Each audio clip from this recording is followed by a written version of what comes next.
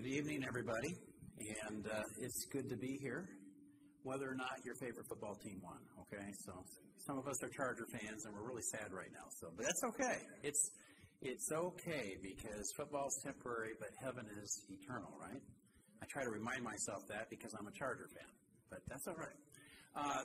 So I'm glad that we get to be here again. We were just here a few years ago. Maybe some of you came when we were in 2018. We were talking about our book, Sharing the Good News with Mormons.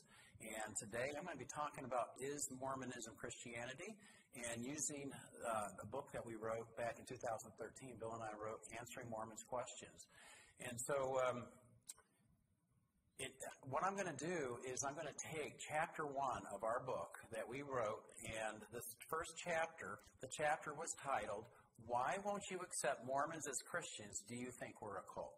How many have heard that question before? Don't you think that Mormons are Christians? We're Christians too, just like you. And it's a common question, and we find that probably more than any question we get from Latter-day Saints, they do not like the fact that we might not think that they are a Christian in the same way that we are. And so what we did at the beginning of each of our chapters is we listed questions you can ask back. Because sometimes just learning what they're trying to get across, and I think that's something that for a lot of Latter-day Saints are not sometimes clear as to what they're upset about. So I like to ask questions. These are some of the questions I might ask. Would you please define the meaning of Christian? Right? Well, what do you think they'll say on that? Well, a lot of them will say, we're Christians because Jesus is our Savior. He's in our church's name. And they'll give you reasons why. So find out by asking questions. Another one, why does it bother you that a Christian won't accept Mormonism as a part of Christianity? It seems like almost they need our approval, right? I don't know why they need our approval, but they want us to be able to say, yes, you are Christians just like we are. But no, we're not going to be involved in ecumenical movements and doing projects together and everything else. I mean, Latter-day Saints are great people. We love Latter-day Saints. What we do is not because of our hatred for them, but because we do love them. But we also want to be able to say we want to distinguish ourselves because we don't want to get any confusion as far as somebody thinking that Mormonism is the same as what we believe. A third question, why do you think people assume that your religion is a cult? Now, I do not use the word cult. That's not a nice word. It's a pejorative. And so I do not think you ought to say you're part of a cult. That would be a bad thing. But if they say that, if they bring it up, I'll say, well, why do you think they assume that? Find out what they're going to say. And then you can correct any stereotypes. I had one Latter-day Saint say, well, I think that people think that we do special ceremonies in the temple with marriage beds and things like that. I said, no, that's not true. We know that. In fact, one of the things that we try to do at Mormonism Research Ministry is correct any stereotypes. When we go and teach, we want to not introduce Mormonism as a straw man and then burn it up. We want to be able to explain what Mormonism really is. And so what Bill and I do at Mormonism Research Ministry is to give the correct ideas of what Mormonism is teaching. There is a difference in language. Have you ever talked to a Latter-day Saint and you think that by the end of the conversation that perhaps they're Christians just like you are? I mean, sometimes it can be really confusing, especially for people who move here. How many have moved to Utah from out of state? Most of you have moved out of state. I did as well. I lived in California until 2010, but I've studied Mormonism for many, many years, but I have found that people move here and they don't realize. In fact, I was just talking to someone this morning, and they were talking about having moved here 3 years ago, and they were talking to all their neighbors, and they did not know any better, and they said, it's so great to know all these Christians, until they found out more. And then they realized it's a little different. So there's a difference in language. Humpty Dumpty and Alice in Wonderland, in the classic Alice in Wonderland, said this, when I use a word, Humpty Dumpty said, in a rather scornful tone, it means just what I choose it to mean, neither more nor less. The question is, said Alice, whether you can make words mean so many different things. And so you have to really define the language, define the terms, what is being met. Sixth President Joseph F. Smith. Now you need to understand in Mormonism, if you're not already clear, there's a hierarchy as far as leadership. We have the top leader is the prophet or the president. He's the top. Right now, Russell M. Nelson, 97 years old, is the top leader of the church. He has two counselors, first and second. Those two men, along with the president, are called the first presidency. Those three men are the top leaders. Then there's 12 apostles, and then there are groups called 70s. You're going to see that I'm going to be citing either the general authorities, we call them, or we'll be citing from their correlated material. So let me quote from Joseph F. Smith. He says, I contend that the Latter-day Saints are the only good and true Christians that I know anything about in the world. There are a good many people who profess to be Christians, but they are not founded on the foundation that Jesus Christ himself has laid. Now, wouldn't you like more honesty like Joseph F. Smith? Do you get honesty like this, though, from people who say, oh, we don't really think you're like us. We actually are Christians and you're not. You don't hear that, but they'll oftentimes, Latter-day Saints, as sincere as they are, will say, we're just like you. You're Christian, we're Christian. And that's where I want to differentiate. And I would say, here's a quote, but a lot of Latter-day Saints aren't going to listen to this because this is not a current leader. And so for a lot of Latter-day Saints, they won't listen to what Joseph F. Smith says, but I appreciate the honesty, even though what he's saying is that my foundation is not the foundation that his church is built on. 70, Gary J. Coleman, and this is what he said, as a member of the Church of Jesus Christ of Latter-day Saints, you are a Christian and I am too. I am a devout Christian who is exceedingly fortunate to have greater knowledge of the true doctrine of Christ since my conversion to the restored church. These truths define this church, capital C church, as having the fullness of the gospel of Jesus Christ. I now understand the true nature of the Godhead. I have access to additional scripture and revelation, and I can partake of the blessings of priesthood authority. Yes, Courtney, we are Christians. In this statement, and this was said at a general conference. General conference happens in April and in October every year. The last 2 years it hasn't been public. It's been taped from this year it was from the conference center. But this is considered to be authoritative. But look at the words that are used here. Doctrine of Christ, restored church, fullness of the gospel of Jesus Christ, Godhead, additional scripture and revelation, priesthood authority. There's a lot of terms there, and we're going to have to be able to define these. And I just realized I didn't tell you that you don't have to take notes if you wanted to be able to see this PowerPoint again. I'm going to go backwards just to show you let's see, right here. PDF file with the PowerPoint. I see some of you are scribbling and trying to write. But if you go to mrm.org/Christianity, after we're done here, there is a lot of information here, and I realize it's a fire hose presentation, but if you go to that website, Christianity is all you have to remember, and it has the PowerPoints there. And so these quotes are all there as well. So Gary J. Coleman, responding to this girl, Courtney, the daughter of an LDS mission president, who was being teased by her friends at school who were saying she was not Christian. And he's trying to assure her, yes, you are. But these are a lot of terms that we're going to have to define to be able to better understand what is being meant when Coleman says that. So here's a witnessing tip. I want to give you a few witnessing tips throughout tonight. One of the things we want you to do is not just have head knowledge with this, but that you can actually use this information in some kind of a witnessing situation, because hopefully you realize that this is a mission field. Do you realize that? You live in a mission field, and you've got to be prepared. You have to understand your own faith. You better own your own faith. That's super important. But we also have to understand what the faith is that's predominant here in this region. And so one of the things I think is when you're not sure, when you're talking to a Latter-day Saint, I think there's something you can do. You can ask a question, and the question is, what do you mean? What do you mean when you say Jesus is your Savior? Because when you talk to a Latter-day Saint, a missionary, and you say, well, do you believe in Jesus? What's he going to say? Of course I do. Jesus Christ in our church's name. And I'll point to their missionary badge. It says the Church of Jesus Christ in big letters of Latter-day Saints. So what do you mean when you say Jesus is your Savior? When you say you believe salvation is by grace, what do you mean? I actually have by faith in there. They don't usually say that. Bill pointed that out to me. But by grace through faith is what we as Christians hold. But they do say that they believe in salvation by grace. So when you say salvation by grace, what do you mean? When you say you believe in the restored gospel, what do you mean? one of the key parts of this is give them the opportunity to tell you what they believe rather than you tell them what you think they believe. It's a turnoff when you say, oh, if you're a Latter-day Saint, you believe, and you start naming everything, and they say, no, I don't believe that. That's not fair. You don't want people to tell you what you believe. I see this a lot of times. Latter-day Saints will tell me what I believe about the Trinity. Oh, you believe that the Trinity, God the Father, is Jesus, is the Holy Spirit. Have you heard that before? Is that the Trinity? Of course not. That's modalism. And so we're talking about three persons and one God, the essence of God. We're not talking about the Father who became Jesus, who became the Holy Spirit. So I don't appreciate it when they tell me what they think I believe. I'd rather they ask me, what do you believe about the Trinity? Let me explain that to you.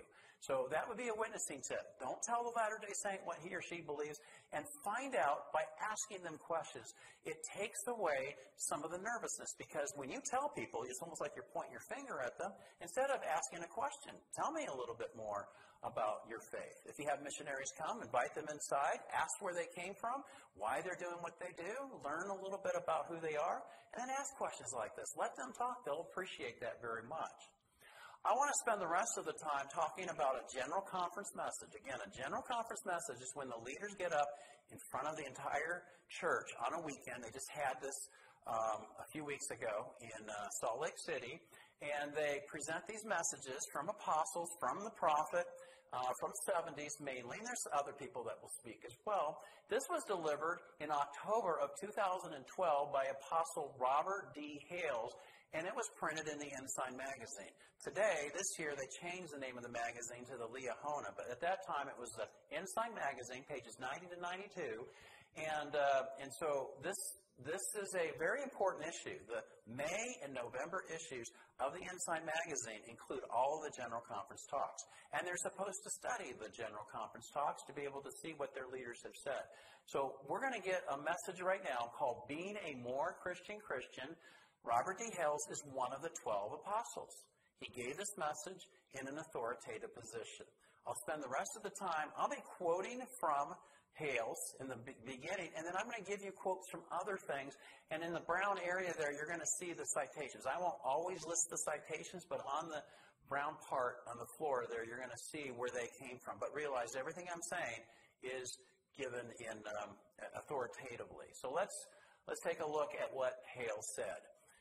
He said, through the scriptures and the witness of Joseph Smith, we know that God, our Heavenly Father, has a glorified and perfected body of flesh and bone. Now, this would be one quote I hope that you as a Christian would go, what does that mean? A glorified and perfected body of flesh and bone, right? I hope you would be a little bit standoffish on that and say, well, that's not what we believe, because as Christians, what do we believe? John 4:24, God is Spirit, and He must be worshipped in spirit and in truth. And so here, He's perfected, glorified body. Who is God the Father? He's known as Heavenly Father or Elohim. In Mormonism, Heavenly Father is normally the word that will be used to explain who God the Father is. He was once a righteous human in another realm. Latter-day Saints don't know very much about this other realm. It's confusing because not much information is given. But he lived as a human being in another world. One leader said years and years ago that he lived near the star Kolob. Where that is, we don't quite know. But he died. Can you imagine? Heavenly Father dying, but according to Mormonism, he once was a man who died and then became God of this world. He has a tangible body of flesh and bones. D&C 130 verse 22 contradicts John 4:24. Okay? So we have that. I want to quote to you from the founder of the church, Joseph Smith, and this is what Joseph Smith says. God Himself was once as we are now, and is an exalted man, and sits enthroned in yonder heavens. Problem with that? As evangelical Christians, I hope you do. We have imagined, he said, and these are, by the way, this is said in 1844 in sermons right before he dies. Within about a month later, he dies. We have imagined and supposed that God was God from all eternity. I will refute that idea and take away the veil. so that you may see. This is what Joseph Smith taught, and LDS leaders have cited these before. So this is not controversial as to him having said these things. But then we have to ask the question, how could such an idea be imagined, as Joseph Smith said, when the standard works, the Scriptures, they have 4 of them. We have the Bible. They have the Bible, the King James Version, as far as it's translated correctly, but they also have anybody know? What are the 3 others? Book of Mormon, Pearl of Great Price, and Doctrine and Covenants. He knows the 4 Scriptures. So those are the 4 Scriptures. When something is said in those 4 Scriptures, it's supposed to be believed, right? And so if that's true, let's take a look at 3 of the 4 Scriptures and see what it says about God. Moroni 8:18 says this, "For I know that God is not a partial God, neither a changeable being, but he is unchangeable from all eternity to all eternity." I don't believe the Book of Mormon is true Scripture, but I accept Moroni 8:18. Do you? It's true. Now, Joseph Smith wrote this, or he translated it supposedly in 1830. He says that, quote, in 1844, he does change his mind as to who God is, the nature of God. But in 1830, when this book is published, very clearly God is unchangeable. This is just one. I could show you other quotes from the Book of Mormon. How about the Doctrine and Covenants, section 20, which was written right at the time of the Book of Mormon being published in 1830? It says this, "By these things we know there is a God in heaven who is infinite and eternal, from everlasting to everlasting, the same unchangeable God, the framer of heaven and earth and all things which are in them." This is in the Doctrine and Covenants, section 20. It does contradict later on. Of course, D&C section 130 does contradict, saying God has a body of flesh and bone. He came out of being a man with body of flesh and bone, still has his body in parts, but he becomes the God of this world after he dies. So D&C 2017, I would say, also contradicts what Mormonism teaches, and the Bible teaches in Psalm 90, verse 2, "Before the mountains are brought forth, or even thou hast formed the earth and the world, even from everlasting to everlasting thou art God." We believe in eternal God. We believe that there never was a time that God was not God. Okay? This is something that has been around since the Old Testament. And that's from the Old Testament, but even in the New Testament, the idea that God has always existed. So how could that idea be imagined? Well, the Scriptures certainly don't support what Joseph Smith has to say. Listen to what an apostle says, James Talmage. He says this in the 20th century, early 20th century. He says, "We believe in a God who is himself progressive, whose majesty is intelligence, whose perfection consists in eternal advancement, a being who has attained his exalted state by a path which now his children are permitted to follow, whose glory it is their heritage to share. The church proclaims the eternal truth, as man is, God once was. As God is, man may be." Let me just break this down in 2 minutes. I'm going to do this really fast, but I want you to understand what he is saying toward the end there, because he's citing from the 5th president of the church, Lorenzo Snow. And in 1840, Lorenzo Snow comes up with this little couplet, and when he tells Joseph Smith said that is doctrine. As man is, God once was. As God is, man may be. You have to understand, God once lived on another world. Here's the Star Kolob. He had a God whom he worshipped, and that God had a God whom he worshipped. There's eternal regression of the gods. Matter was eternal. It's ex materia creation, not ex nihilo, is what monotheistic religions such as Judaism and Christianity teach. But that God was righteous enough to become the God of this world. But he has a place called the pre-existence or pre-mortality, and all spirits were born there. Including you guys. You were also born there as spirits. And there was a council in heaven, and there was Heavenly Father with Jesus, who had created Jesus as the firstborn, and he also created Lucifer. We had to make a choice, and guess which choice you made? Did you choose Jesus or Lucifer? Well, you chose Jesus, of course. That's a good Sunday school answer. We did, because how do we know? We have bodies. 1/3 of our brothers and sisters in the spirit world were cast out of heaven to become the demons and Satan. Lucifer becomes Satan. So here we are. That was pre-mortality, the first estate.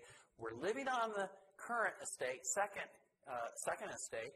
This is mortality. And then our goal is to follow Mormonism, to go to the temple, which will reopen next year. And a lot of people will come to visit that before it does open. And they do special things in there for themselves. They get married for time and eternity. And they also do work on behalf of the dead.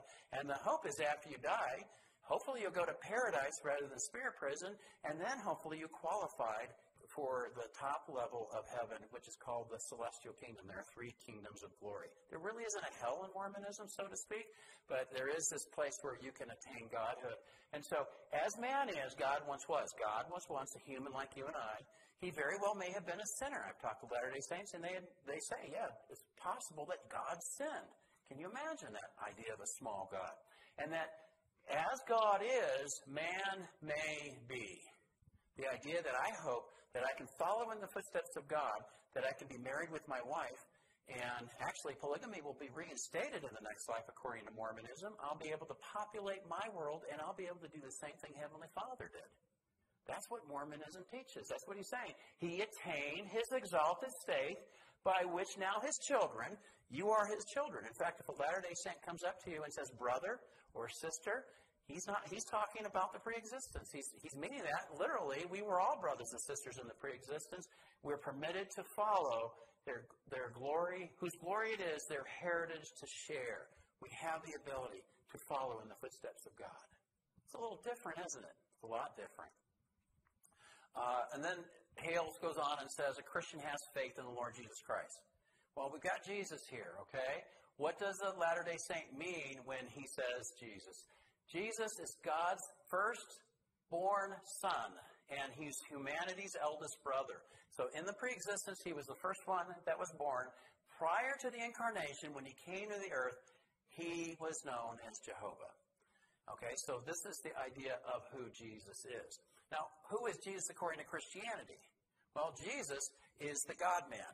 He's 100% God, 100% man. We call it the kenosis.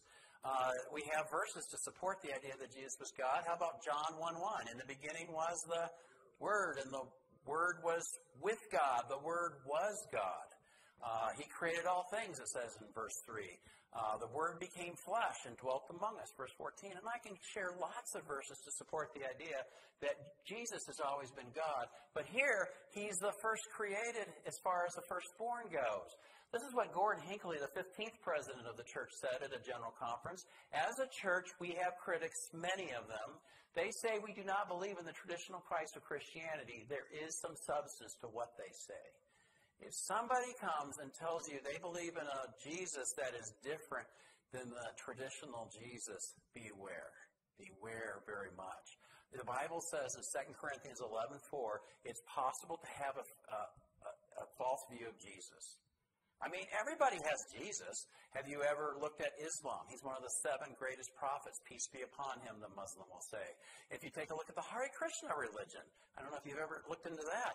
Hare Krishnas say he's a great guru. They uphold Jesus. And you go through a lot of different religions. They do have a place oftentimes for Jesus. But if you have the possibility of a false Jesus, this is not the same Jesus that's being talked about as far as what Christianity says. How about this? He says, Hale says, he is the literal Son of God. Jesus Christ is his only begotten Son of the flesh. Now, if you read that by itself, it sounds pretty Christian. Okay, he's the Son of God. He's the only begotten Son. It says that in John 3:16. But what does Mormonism teach about being a literal Son of God? This is from the church website, from the Ensign magazine, December of 2013. Our Savior Jesus Christ is called the only begotten Son because he is the only person on earth to be born of a mortal mother and an immortal father. He inherited divine powers from God, his Father. From his mother Mary, he inherited mortality and was subject to hunger, thirst, fatigue, pain, and death. Notice, he's born to a mortal mother, Mary, and an immortal Father, Heavenly Father. And this is a literal thing that actually, according to Hales, he says literal Son of God. Ezra Taft Benson was the 13th president. He said, the Church of Jesus Christ of Latter-day Saints proclaims that Jesus Christ is the Son of God in the most literal sense. The body in which he performed his mission in the flesh was sired by that same being, holy being, we worship as God, our eternal Father. Jesus was not the son of Joseph, nor was he begotten by the Holy Ghost. Now, Matthew 1:18 says that Jesus was born through the Holy Ghost. That's what the Bible says. He says, no, that's wrong. He says it was through Heavenly Father Jesus was created. What is being said? I want to show you from a 1972 Family Home Evening manual. This manual was used to help parents teach their kids some doctrine because they have, usually on Monday nights, a time for the family to get together. Have you heard of Family Home Evening? It's actually it's a kind of a cool thing. You get your family together, you play some games, you spend time together as a family. I know that there are some school districts who don't give homework on Mondays because of Family Home Evening. And I don't know if that's here or not, but this is what this manual said in 1972. Talking to parents to how to teach their children, at this point discuss your own words how Jesus was the only begotten Son of God. You might do this using the following illustration on a chalkboard or a piece of paper. The illustration, and I don't know if you can see it back there, Daddy plus Mommy equals you, in the same way that our Heavenly Father plus Mary equals Jesus. This is incestuous, because who is Mary in the pre-existence, in the pre-mortality? Just like us, she was born as a spirit daughter of Heavenly Father and Heavenly Mother. And so she's born under this earth, and then he has a physical body with body parts and passion, and so there was a transfer, a fatherly transfer to the mother, Mary, to be able to produce Jesus. That is a corruption of the virgin birth. That's not the virgin birth that Christianity teaches. This is a different Jesus. 2 Corinthians 11:4, beware of anyone who teaches another Jesus. Galatians 1:8 and 9, beware of anyone who teaches to you a false gospel.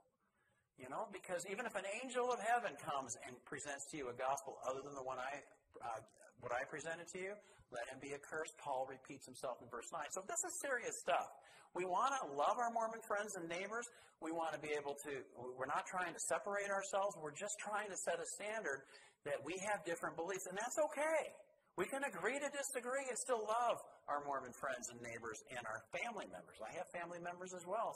I know many of you probably do too, who are Latter-day Saints. We want to be able to present this, but this is not right. This is not truth, and I want to point that out. Hales goes on and says, to suffer for our sins in the supreme act of love we know as the atonement. All the time I'm talking to Latter-day Saints, and they're always talking about the atonement. What is meant by the atonement in Mormonism? It was provided by Jesus suffering in Gethsemane and on the cross. Now, in the old days, they never even used the cross. They would just say Gethsemane. But in the last 20 years, we've seen them mentioning it as almost an afterthought because Jesus did bleed in the Garden of Gethsemane.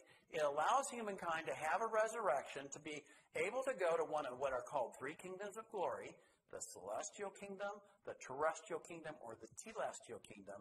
And so you're going to go to one of those three kingdoms of glory based on which law you are abiding by. You have to abide a celestial law and keep all the commandments continually if you hope to go to the top level. But the atonement's provided through Gethsemane and on the cross. However, the cross, as it's in the front of your sanctuary, is not something that Latter-day Saints like. They will not see Latter-day Saints wearing a cross around their neck. You will not see that on their buildings. But it allows humans to have a resurrection and paves the way for potential exaltation. Exaltation, or eternal life in Mormonism, is equal to being able to become gods in the next life, in the celestial kingdom. And very much so, Latter-day Saints, they may not say it to you directly, but that is what Mormonism teaches. The desire should be to want to become gods in the next life. Okay? True to the Faith, the manual says this. This is an official church manual. Through the atonement, Jesus Christ redeems all people from the effects of the fall, allowing you to have one of the three kingdoms of glory. All people who have ever lived on the earth and who will ever live on the earth will be resurrected and brought into the presence of God to be judged. Through the Savior's gift of mercy and redeeming grace, we all receive the gift of immortality and live forever in glorified, resurrected bodies. Everybody? And the answer is yes, everybody. Even Adolf Hitler.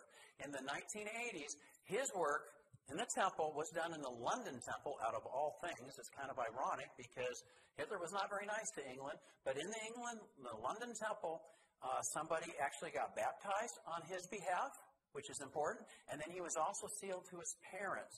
And so even Adolf Hitler will at least get to go to the telestial kingdom. And you, if you're a good person, will probably go to the terrestrial kingdom, a place where most Latter-day Saints figure they will go when they die. Most Latter-day Saints I talk to know they're not doing everything they're supposed to get to the celestial kingdom. And when I ask them when they're going to start doing it, they don't know because it's a pretty much impossible gospel to keep. And so this is important to understand that Mormons don't believe that you're all going to get resurrected to somewhere that's not so bad. There's really not a hell for people who live here on this earth. Preach My Gospel is a missionary manual. The missionaries study this on how they're supposed to teach. And it says, the Savior satisfied the demands of justice for those who repent of their sins and endeavor to keep all the commandments when he stood in our place and suffered the penalty for our sins. This act is called the atonement. However, Jesus did not eliminate our personal responsibility. He forgives our sins when... And here we have to go through a litany of things we have to do. When we accept him, when we repent, and when we obey his commandments. Through the atonement and living the gospel, we become worthy to enter the presence of our Heavenly Father permanently. Notice, you have to accept him, repent, and you have to obey his commandments. How many commandments do you think they realize they have to keep? Some of them? All of them. How often?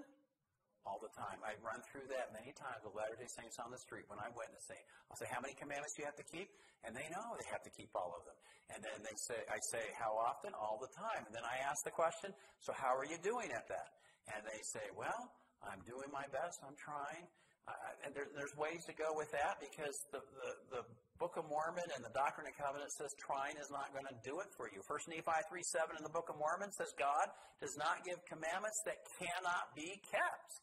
So if it's possible for you to keep all the commandments, and they all know 1 Nephi 3:7, and they're not doing it, it really bothers them. I was at the BYU football game last week, standing outside the stadium and having lots of conversations. I loved going to the football game with BYU, and I can't tell you how many conversations where I would get into that. And, you know, they realize, they kind of put their head to the ground, and they realize they're not doing everything that they're supposed to do. And, you know, in Christianity, it's not a bunch of rules and regulations. It's about what Jesus did for me. I don't have to go do everything to try to earn my own salvation. Jesus did everything, and it's through faith and faith alone. So this idea that everybody has that right is certainly a part of Mormonism, to be able to have a resurrection in one of the three kingdoms. He goes on and he says the Holy Spirit is a personage of spirit whose work is to testify of the Father and the Son. Now, they use either the Holy Spirit or Holy Ghost. Oftentimes, it'll be Holy Ghost. Who is the Holy Ghost? He's a son of God the Father, just like Jesus, just like you and me, daughter or son, as well as a brother of Jesus. This is from Gospel Principles. He, the Holy Ghost, will help us understand that we can become exalted, become gods, like our Heavenly Father. So the idea of the Holy Spirit, it's different because we think he's the third person of the Trinity, and he's our comforter. There's a lot of things about the Holy Spirit, but that is not what the Holy Spirit does, is help us to understand that we can become like God in that sense. As far as the Godhead, Hale says, is three separate and distinct beings united in purpose. Godhead, then, is three gods, not one God. In Christianity, we believe in monotheism. We believe that Deuteronomy 6:4, Hear, O Israel, the Lord thy God, the Lord is Ahad. Jesus quotes that in Mark chapter 12. He very much, so important, it's said in every Jewish congregation on the Shabbat, the Sabbath, and we as Christians also believe that. Three gods, God the Father, Jesus, and the Holy Ghost, who, while distinct in being, are one in purpose. This is not the Trinity. This is tritheism. Three separate gods of their own right. They are one, not in essence, as Christianity teaches, but one in purpose. In our book, Mormonism 101, we have a section there that has we have a whole chapter on the Trinity, and that's just a small section. You can read whole books on the Trinity. You can get a systematic theology book. I mean, you can get Wayne Grudem's, or you can get John MacArthur's, or there's other systematic theology books. I think you should have one at your house to be able to read and study theology. And that is not the Trinity as what Christianity teaches. Joseph Smith said, I have always declared God to be a distinct personage, Jesus Christ a separate and distinct personage from God the Father, and that the Holy Ghost was a distinct personage in a spirit, and these three constitute three distinct personages and three gods. When that issue of the Trinity comes up, a lot of Christians want to just put their head in the sand and just want the issue to go away. Again, I'm going to suggest you own your own faith. Obviously, it's a mystery. The Trinity is not something we can fully comprehend, but God is incomprehensible. He's above our thoughts. Okay? So we can't fully I can't understand eternity either. And the Mormon realizes there's mystery because he can't tell you what it was like when God was on his world, or what his father was like, or even his name. They don't know. It's a mystery, they would say. Well, we have mystery as well. But the idea that God is three persons and one essence of who God is very much a Christian teaching. We believe that. I think you can find evidence well before the Council of Nicaea. It wasn't just created at the Council of Nicaea. One of the things I will do when a Mormon brings up the Trinity, do you believe in the Trinity? I like to ask the question, what? What do you mean when you say the Trinity? Can you explain the Trinity to me? And you've done this before, and here's what they're going to say. Oh, you believe that God the Father is the Son, is the Holy Ghost. Who was Jesus praying to in the Garden of Gethsemane? In our book, Answering Mormons' Questions, we deal with that very question and explain how you can answer that, because that's a false view. So we're going to have to be able to correct that and help them understand that we don't have a heretical view. We have a very traditional, going back to the Bible view. It's the Mormons who have, I believe, the heretical view, and it's their version is it's an old heresy. It's not like it's something they created, but it's not what the Trinity is. Then Hale says a Christian believes that through the grace of God, the Father and His Son Jesus Christ. So often Latter-day Saints will say, "Of course we believe in the grace of God," and this is where Christians get confused. Well, they believe in the grace of God. I guess they're Christian. What do they mean when they say the grace of God? It's the enabling power to keep the commandments of God. So in essence, it's God providing you with the ability so you can keep the commandments. Enabling power, you can find that all over the place. Go on their website, look up grace, you'll see that word is used. This is what the Bible Dictionary says. This grace is an enabling power that allows men and women to lay hold on eternal life and exaltation after they have expended their own best efforts. Divine grace is needed by every soul in consequence of the fall of Adam, and also because of man's weaknesses and shortcomings. However, grace cannot suffice without total effort on the part of the recipient. Here's the explanation. It is by grace that we are saved, after all we can do. Now, you all hopefully know, I hope you've memorized Ephesians 2:8 and 9. For we are saved by grace through, this is not of yourselves, it is the gift of God, not by works, lest any man should boast. Very clearly, the Bible teaches, and that's just one of many verses. You go to Titus 3:5-7, and there's other places very clear. Read the book of Romans. Read the book of Galatians. Very clear as to what that is. According to Mormonism, you're saved by grace, and if there was a period there, I would be okay with it. But there's a comma, after all we can do. So you ask the Latter-day Saint, well, how much can you do? They don't really understand that either. They say, well, you've got to do something. Nothing comes for free.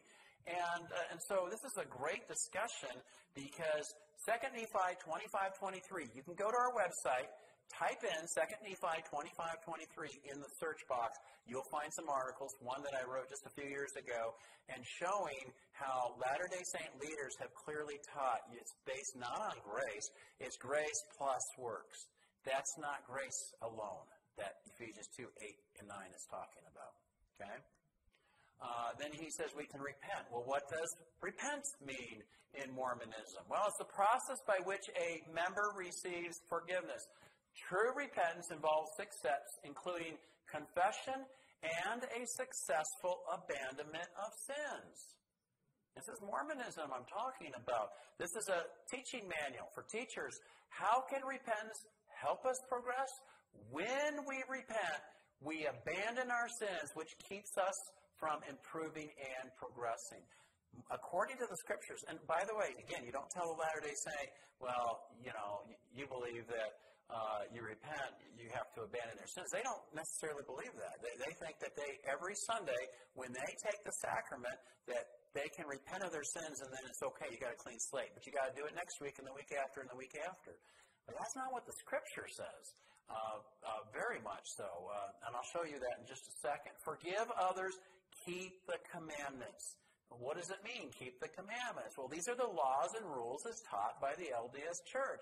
Ezra Taft Benson, the 13th president, said our agreement, when they make a covenant, and they make a covenant at 8 years, starting at 8 years old at baptism, they make it every Sunday in their sacrament service, they make it at the temple every single week. They are repenting and making covenants.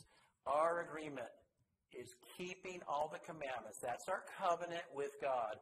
Only as we do this may we deserve His blessings and merit His mercy. Is mercy to be merited? Mercy is not mercy if it's merited. You don't earn mercy. You receive mercy. You're not getting the just punishment that was due you. Okay? Grace is getting something you didn't deserve. They're related words, but they're a little different meaning there. Mercy is not getting what you deserve. You deserve hell, according to Romans 6:23. The wages of sin is death. I'm glad there's a comma there, not a period. Right? We're all sinners, Romans 3:23. But the wages of sin is death, comma. But the gift of God is eternal life through Christ Jesus our Lord. Isn't that great? The gospel is good news. Bad news is we're condemned. There's bad news to the gospel, and we need to present that. But he says you have to merit His mercy. That is impossible. And then he says you inherit eternal life. Eternal life, according to Mormonism, is exaltation, synonymous with eternal life, in the highest level of the celestial kingdom, the very top kingdom in Mormonism, where they hope to go and live forever with their earthly family.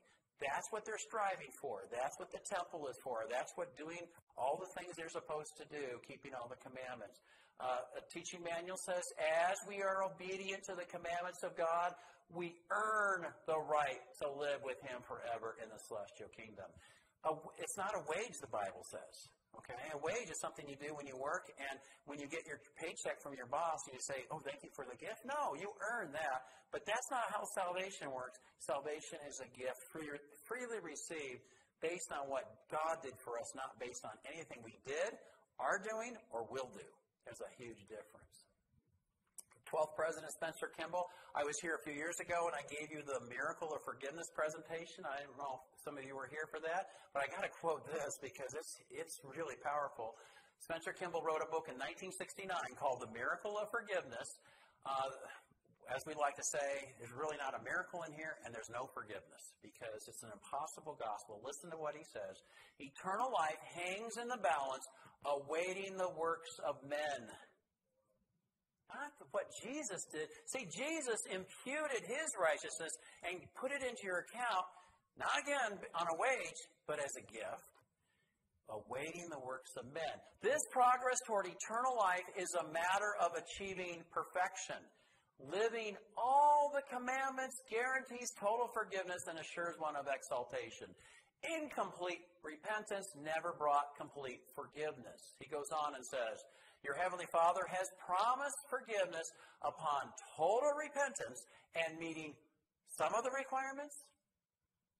Not some of the requirements, but all the requirements. But that forgiveness is not granted merely for the asking. Wow. There must be works, many works, and an all-out total surrender with a great humility and a broken heart and a contrite spirit. It depends upon you whether or not you are forgiven and when. It could be weeks, it could be years, it could be centuries before that happy day when you have the positive assurance that the Lord has forgiven you. That depends on your humility, your sincerity, your works, your attitudes.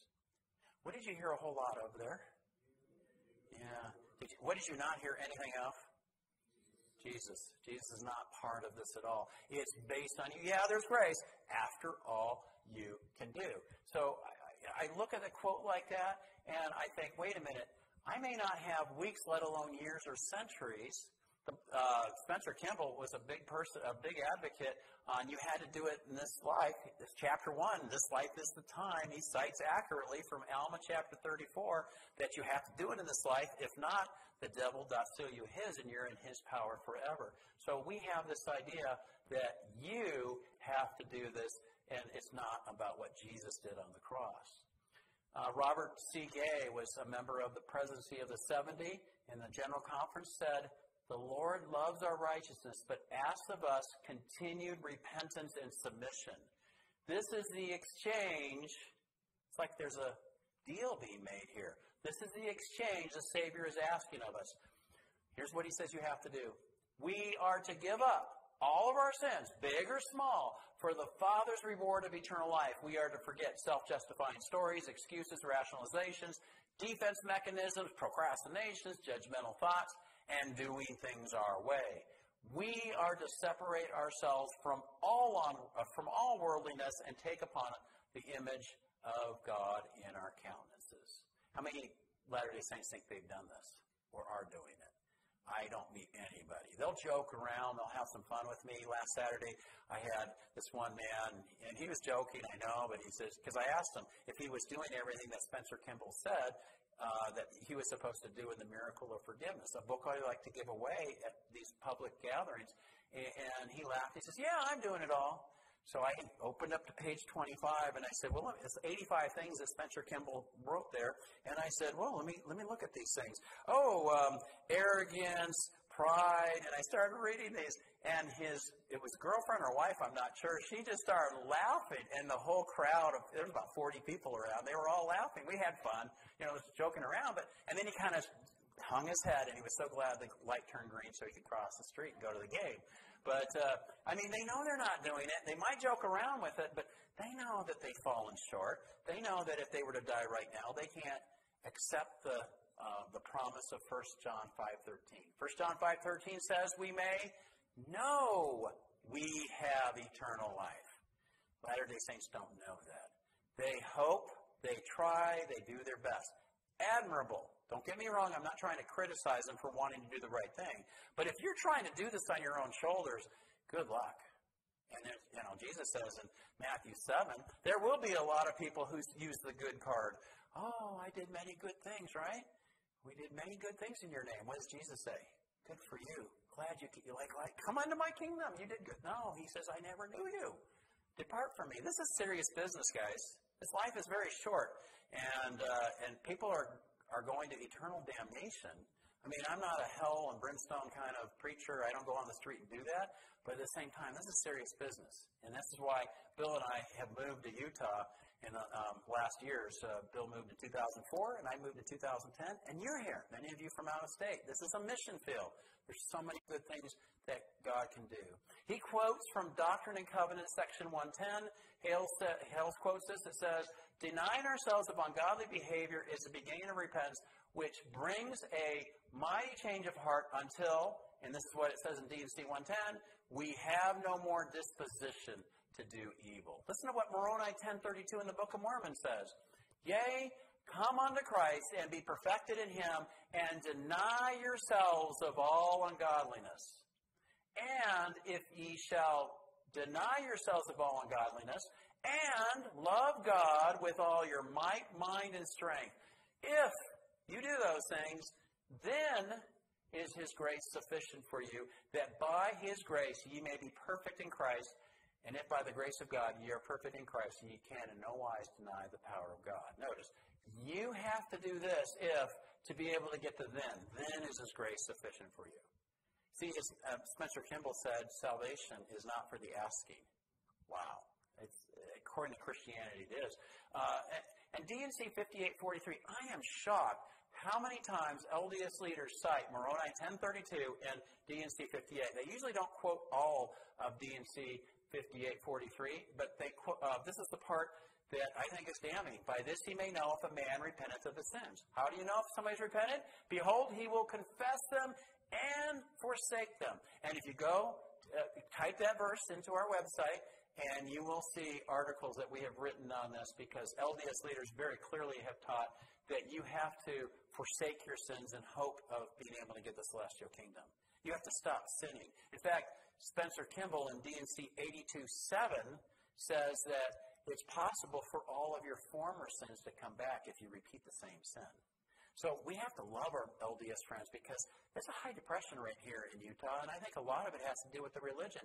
They're trying their hardest, and they know they're not doing everything. They don't know where they're going to go when they die. They don't know if God really loves them in their current state. And they need to be forgiven of their sins. They need to be able to have a relationship with Jesus. We do this by being baptized and receiving the gift of the Holy Ghost. What is water baptism? Well, it's required for remission of sins, beginning at the age of 8. Performed by immersion and valid only if administered by a Mormon male holding priesthood authority. And the gift of the Holy Ghost, that is conferred upon a person after baptism. They put their hands on a person and they are confirmed, it's called. And that's the fullness of blessing available to a member after water baptism, after the age of 8 or whenever they get water baptized. And by the way, they don't do that at the temple. They do that at their local congregation, the chapels. The Holy Spirit remains with those who stay worthy, though He will withdraw when the commandments are not kept. Can you imagine having a God who you can't trust that He'll be with you if you're sinning? I mean, if you've sinned, and I'm not saying we should go out and sin. That's definitely not what I'm saying at all, because a Christian is justified by faith alone, but we're justified unto good works, which would be sanctification. We're saved unto good works. And God wants us to have good works. Very clearly, that's taught in the Bible as well. Ensign Magazine says we believe we must be baptized and receive the gift of the Holy Ghost to be saved in the kingdom of heaven. Baptism also includes a sacred covenant, a promise, between Heavenly Father and the individual who is baptized. We covenant to keep His commandments, serve Him and His children upon ourselves the name of Jesus Christ. Then he goes on and says, laying on of hands by those holding priesthood authority. Again, if you don't know much about Mormonism, you might read this and say, oh, I think that sounds Christian. What does it mean, laying on of hands? Well, it's the act of the priesthood leaders putting their hands on the head of a person to bestow a blessing. There's nothing wrong with blessing people. The Bible says in James we can do that. We can pray for the sick. There's certainly a laying on of hands. And the priesthood, they believe that males hold two divisions, what's called the Aaronic and Melchizedek priesthoods. And so at the age of 11, starting at the age of 11, they can have what's called the Aaronic priesthood. And there are offices that are part of that, including deacon and teacher. And then there's a Melchizedek priesthood that can be received at the age of 18. So when you see a male missionary and he has the term, the title elder in front of his name, that's an office, not like we would have elders. We're usually thinking older men. They can have it at 18. It's an office in the church. The priesthood is important to them because they believe that's the authority they have received to be able to do, to be able to have a restoration. This is what it says. Male members of the church may begin their priesthood service when they reach the age of 12. It's now 11. They just changed it a year or two ago. They begin by holding the Aaronic priesthood, and they later may qualify to have the Melchizedek priesthood conferred on them. At different stages in their lives, and as they prepare themselves to receive different responsibilities, they hold different offices in the priesthood, such as deacon, teacher, or priest, in the Aaronic priesthood, or elder or high priest in the Melchizedek priesthood. In Christianity, we have what's called the royal priesthood. Peter talks about that. So we do male, female. It's not like an office in that sense, but the priesthood is given to all believers. But Jesus is the only one that held the Melchizedek priesthood, according to Hebrews. And the Aaronic priesthood, you had to be from the tribe of Levi or Aaron. And we don't have that priesthood in Christianity. Then he goes on and he talks about, he says, a Christian knows that throughout the ages, God's prophets have always testified of Jesus Christ. The same Jesus, accompanied by Heavenly Father, appeared to the prophet Joseph Smith in the year 1820 and restored the gospel and the organization of his original church. What is restoration? Restoration is the reestablishment of true gospel principles. According to Mormonism, Christianity died soon after the death of the apostles. When that happened, they don't know, but somewhere in there. In fact, most Latter-day Saints, if they know anything about the Council of Nicaea in 325, Constantine, they'll say that's where it took place. Always ask them, you need to know a little history for this, but to ask them what they think happened at the Council of Nicaea. And I've heard everything from they established the Bible there, they created the Trinity, they come up with all kinds of things. No, the Trinity wasn't established there, and they did not determine the canon. Rather, what they did is determine whether Jesus should be worshipped or not. Is he God, or is he just a man? And they determined, based on the Scripture, that he was very God of very God, begotten, not made, being of one substance with the Father, one of our creeds says. And so anyway, the restoration had to be restored because all the authority was lost because they didn't have any leaders called apostles, and it wasn't reestablished until Joseph Smith comes into the picture. Mark E. Peterson says this, we, Latter-day Saints, have that new revelation. We have a new prophet and new scriptures also, which added to the Bible now point the way. This new revelation brought with it the true understanding of the nature of God and a restoration of primitive Christianity. That restoration is Mormonism. It came about through the ministry of the prophet Joseph Smith Jr. He saw God and communed with him, even as did Moses. So Joseph Smith is hugely important in this religion. They don't worship Joseph Smith, but without Joseph Smith, this religion is nothing. Then Hale says, restored the gospel and the organization of his original church. What is gospel?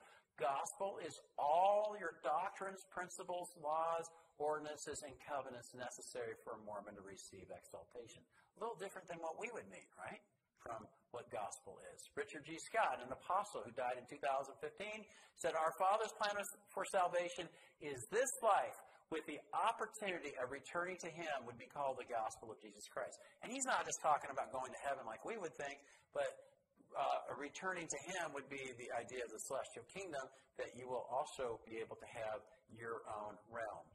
I want to read this quote. This is the only person who's not a general authority, but she did actually say this at a general conference. Again, general conferences are very important. As I wrap this thing up here today, I want you to hear what she has to say because I appreciate what she said just 5 years ago at a general conference. She said, we claim that the Church of Jesus Christ of Latter-day Saints is the kingdom of God and the only true church on the earth. It is called the Church of Jesus Christ because he stands at the head. It is his church, and all these things are possible because of his atoning sacrifice. We talked about atonement. We believe that these distinguishing features can be found in no other place or organization on this earth. You see what she just said? As good and sincere as other religions and churches are, none of them have the authority to provide the ordinances of salvation that are available in the Church of Jesus Christ of Latter-day Saints. Remember at the beginning I gave you a quote from Joseph F. Smith? A lot of Mormons aren't going to accept that because he's a dead prophet. I don't know if he's really true. I wish more Mormons were like this. Instead of wanting to say, we're Christians just like you, I wish they would just say, well, we're true and you're not. And I appreciate the honesty because she's saying it's found, the distinguishing features of the true gospel are found in no other organization or place on this earth. We're good and sincere, and that's great, but they don't have the authority. This is what Mormonism is teaching. She's exactly right. Okay? So this is, I think, a great quote. Comes from the May 2016 Ensign magazine, and I appreciate her honesty. Just call a spade a spade. That's what she has done. Then he concludes this way, with these doctrines as the foundation of our faith, can there be any doubt or disputation that we as members of the Church of Jesus Christ of Latter-day Saints are Christian? Do you think that this is a Christian church based on the definitions we've given for all these terms? That's why it's important. Don't just accept somebody's words at face value. We believe in Jesus. We believe in the gospel. Whatever they believe or they say they believe. What do you mean by that? Just choose one. Maybe choose salvation. Choose gospel. Choose whatever it is, and understand that this is not the same as the gospel that's preached from the pulpit at this church. B.B. Warfield, Christian pastor, and he was from the late 19th century, early 20th century, said this. If everything that is called Christianity in these days is Christianity, then there is no such thing as Christianity. A name applied indiscriminately to everything designates nothing. Words have a meaning.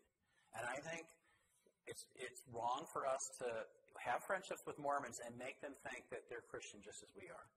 As nice as we can be, we can say, you know, there's something green in your teeth. Have you ever done that? You've eaten salad and you walk through the day and nobody said anything. And then you look in the mirror and you say, why didn't somebody say something? Because they don't want to be mean. I'd rather somebody be mean and tell me I have something green in my teeth and get that out so I don't embarrass myself the rest of the day. I'm going to call brass tacks. I'm going to say Christianity is a very important word. It's a historical word. And unfortunately, I just don't think Mormonism fits the bill. We do have a book table. We're going to take a break right now. And in the back, this book table, we have different books, DVDs. Some of the books Bill and I have written are there. Mormonism 101 is a book that kind of overviews what Mormonism is versus Christianity. Answering Mormons' Questions deals with 38 of the most common questions. Like this was chapter 1 we went through. And so those two books are normally $38 together. Today they're $35 if you would like to get that. I also wrote a teenage book, a simplified version of Mormonism 101 called Mormonism 101 for Teens. In Their Own Words is a book that is like an encyclopedia that Bill wrote. He didn't write it. He just compiled these different quotes, and if that's something you're interested in. And finally, sharing the good news with Mormons. I am writing a new book. It's going to come out next year. I'm very excited about it because I don't know if you realize, but 2 out of 3 people who leave Mormonism are not going to Christianity or really any religion at all. 2 out of 3, only 10%, according to the statistics, go to evangelical Christianity. We're losing a lot of Mormons right now, and so this book is called Introducing Christianity to Mormons. I'm very excited about that book, and so that will be coming out next fall, and I'm hoping that will be a good resource for you to be able to learn how to speak about this Christianity, because too many Latter-day Saints who are leaving are not considering this faith, and I think they should. Just because they are out of Mormonism doesn't mean that they should not, or that they should abandon God and a relationship with Jesus. It's possible to have a relationship with Jesus even if the church that they were in did not tell them the truth. So, and we're planning, by the way, the temple is going to reopen for open house for about 4 weeks. We hope to come back next fall, when sometime in the fall we're expecting next year that will open up for 4 weeks. You'll have a chance to take tours, and we're going to be outside doing evangelism. And maybe some of you would like to be a part of that. So we're going to be trying to do some things with that temple. And there's another temple, Red Cliffs Temple, that is on the other side of St. George. You're getting a second temple, which is a really rare thing. Not many cities have 2 temples. You will have a second temple, and that will open in 2023. So we like to do evangelism out there. Lots of opportunities. You got a newsletter when you walked in. If you didn't, they're in the back. If you would like a free 2-year subscription, go to the back, sign up on the paper there. You can get a free 2-year subscription. We're going to take a short break, maybe 5 minutes, and then Bill's going to come up and give us the final hour. Okay? And then we'll be around afterward to answer questions. We can answer a few right now, too, in the back if you'd like.